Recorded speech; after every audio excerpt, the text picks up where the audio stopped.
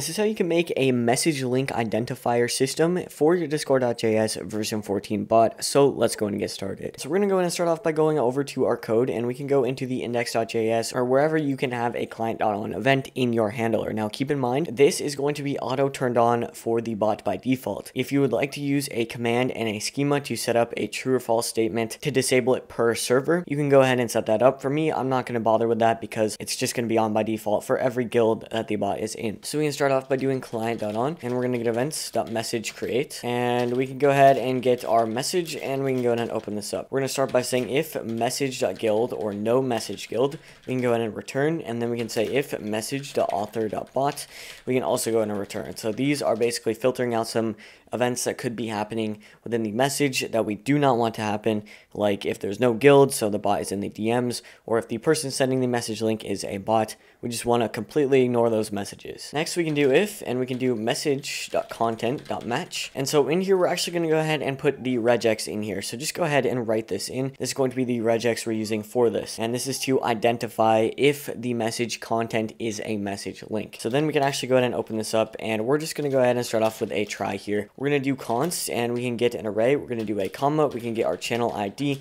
and we can get our message ID, and then we can do equals message.content.match, and we're going to go ahead and put in that regex, the exact same regex we got before. So next we can go ahead and do a const direct message equals, and we can do await message.channel.messages.fetch. We're going to go ahead and get our message ID. So then after doing that, we're going to go ahead and write in our embed because we have all of the information we need so far. So we can do const embed equals new embed builder, and we're going to go ahead and start off by setting a color. I'm going to go ahead and make this blurple. Then after doing that, we can go ahead and set an author, and we're going to get our name. For me, this is going to be a direct message.author.username, and we can get our icon URL, which is going to be our direct message.author.avatar URL. So then after we go ahead and set all of that up, we can actually go ahead and set a description, and we're going to go ahead and do direct message.content. So basically, we've gotten our author and the author icon URL, and now we have that message link content.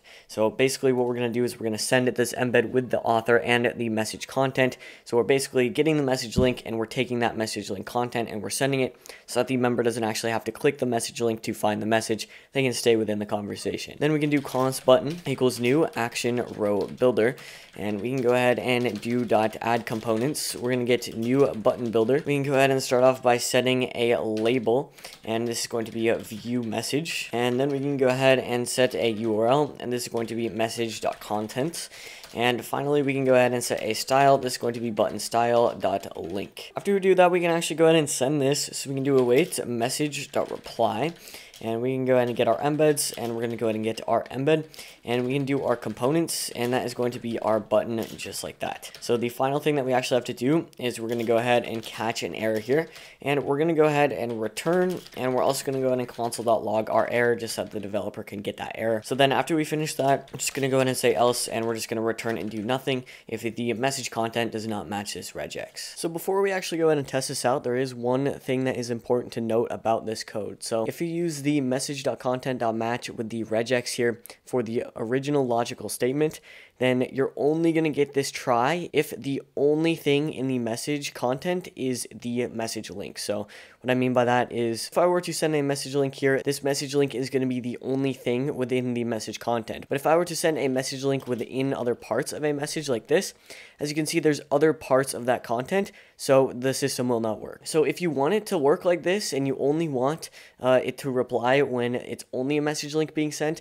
just keep the code like this. However, I am going to show you how to do it so that if there's other things within that message, it's still going to reply if there is a valid message link. All you have to do is just go ahead and replace this logical statement right here. You're going to say message.content.includes, and you can go ahead and do HTTPS. We can go ahead and get our discord.com/channels, and that's actually all we have to do there. So then the next thing we're going to do is const regex up here, and we're going to set that equal to the regex pattern that we set down there with the message.content.match. And then all you have to do is put that regex variable variable here as well. So then the last thing that we have to do is in here, we're just going to go ahead and do regex, and we can get 0. So after making that change, this code will work if you go ahead and send other content other than a message link within that message content.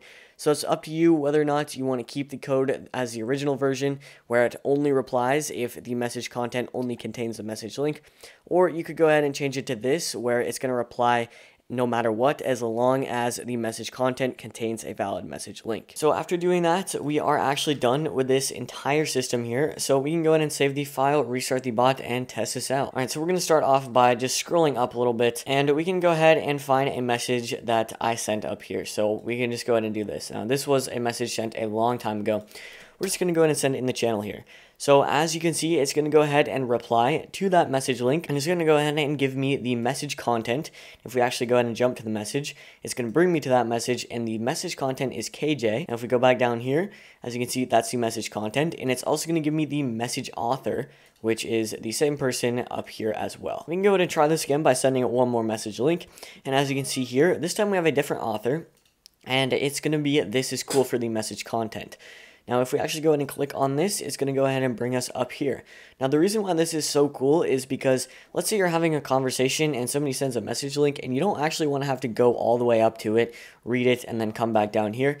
It's actually going to give you all of the information right here within this embed, so you can just read it and move on with the conversation without having to go up and try to find it. Now, one other thing I should mention is if we try to use a message link from a different channel, as you can see, it's not going to work because it cannot fetch messages from the guild. It can only fetch messages from one channel. Now, another thing, if we try to use one that has an embed in it, we can go and send it. It's just not going to do anything as well because it can't get embeds. I don't think it will work for images either. As you can see, it's not going to go ahead and send that image either. But one thing to note is it doesn't actually crash the bot if it doesn't actually go ahead and send here. The code catches the error and moves on.